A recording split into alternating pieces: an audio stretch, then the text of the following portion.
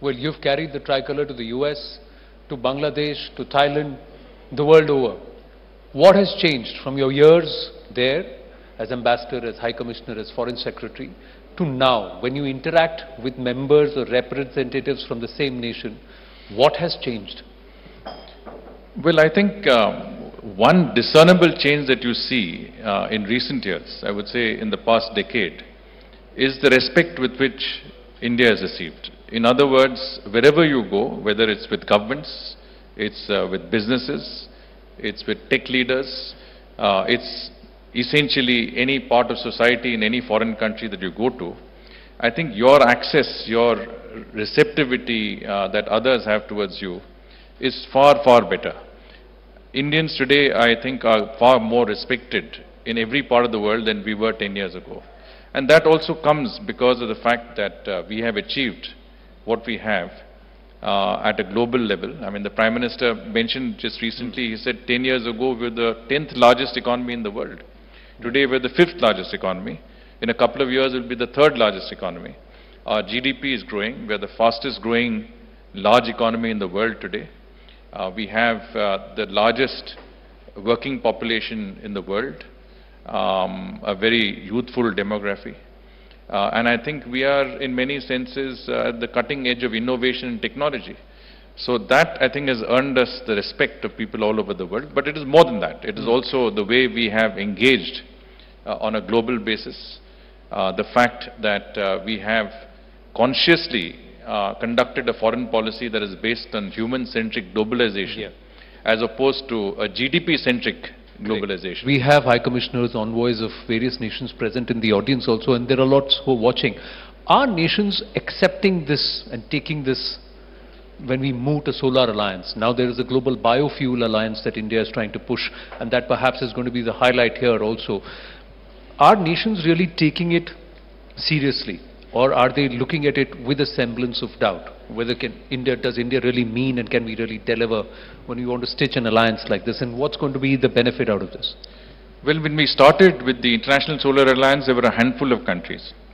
Today there are over 100 countries that are members of the ISA, and more countries are eager to join.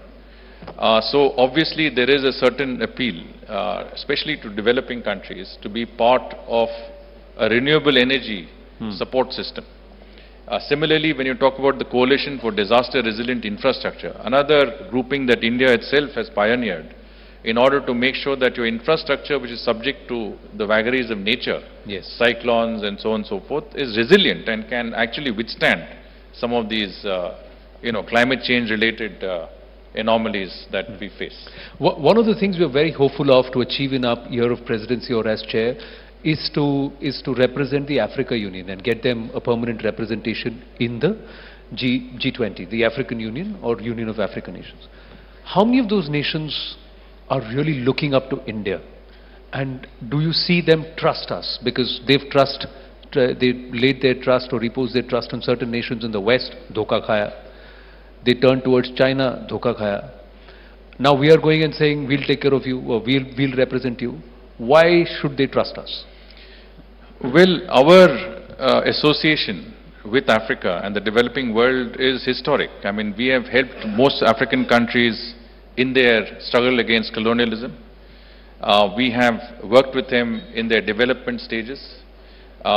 Before we became president of the G20, we convened the Voice of Global South Summit, in which 125 developing countries engaged us, and we tried to understand what were their views, what are their concerns, and what are their expectations out of India's G20 presidency.